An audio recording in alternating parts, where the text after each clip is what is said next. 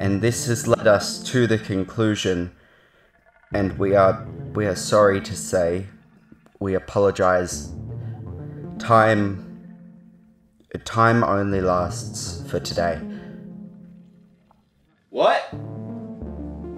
Well, if we take a look at the formula, it's clear that time in the universe that we live in only lasts for 24 hours, which is only coincidentally the amount of time in a day. Sorry, what do you mean by the universe that we live in?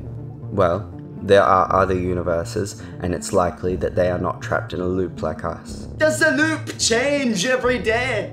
Can we make choices?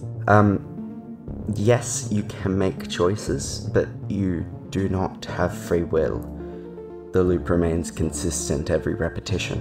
So if everything loops every day, then why did you invite us here? What is the point in reporting the news?